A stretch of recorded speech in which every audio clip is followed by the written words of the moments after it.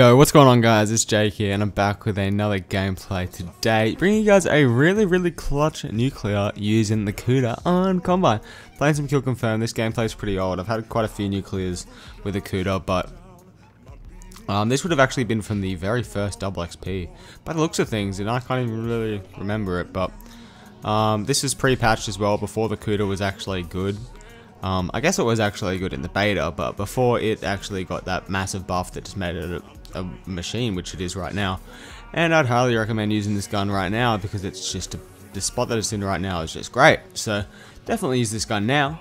And yeah, but back then it wasn't so good. It had a fair bit of recoil compared to what it does now. And yeah, so I managed to pick up the nuclear. Actually, no, I'm not going to spoil it. You guys can just watch and you'll see when I pick up the nuke is very clutch, to say the least, and if I didn't pick it up then I would have been very salty. I remember playing this game, I was playing with one friend, and I wasn't even talking at the time, but I was saying to myself, I'm like, oh my god, what did I do? I died in another brutal. No, I didn't die, man. I mean, like, the game ended on another brutal, and then you actually see what happens. And I actually get really lucky because, okay, I might spoil it a little bit.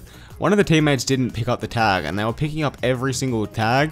But for some reason, after I got this kill, they didn't pick it up. And they were running straight to it too, but they didn't even do it. And it was just really confusing.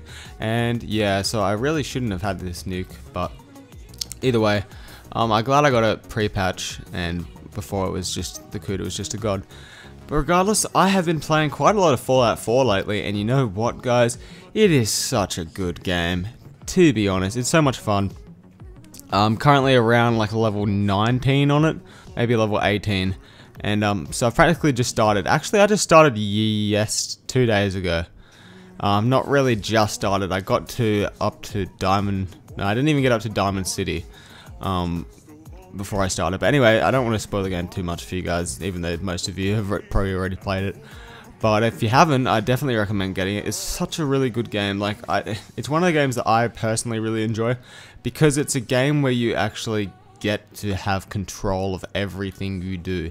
You don't have to do the quests if you don't want to all the time. You can pretty much do whatever you want. Like, you can run around and literally like pick up everything and make stuff, build stuff, just do everything that you want. Like, it's pretty much everything I'd ever want in a game, except it could be better looking visually, but I guess it is, you know, after the world has been completely destroyed, so like you can't really do anything about that. But that's like the only complaint I could really have about the game, to be honest. And except for the companions with blocking doorways, that's the most annoying thing for me. I just hate that. They always block the doorway. I just get big paladin dance, he'll just be standing in the door, he's a big like 20-foot man, just blocking it, he just doesn't care. And that's like the main annoying thing for me. But honestly, the game's just so good. And I've been enjoying not playing Black Ops 3 as much. Because, you know, eventually I'll be getting to level 1000 on this game. And, you know, it will happen because that's what just happens. But I'll be grinding this game out a lot. And eventually in the future we'll be level 1000. And, you know, I like to enjoy other games and do other things on the box. As you can see, look at the scoreboard. Oh my god, the teammates, why haven't they picked up that tag? Where's the last guy? I'm just having a run over here. I see him, and I just a kill! Nuclear.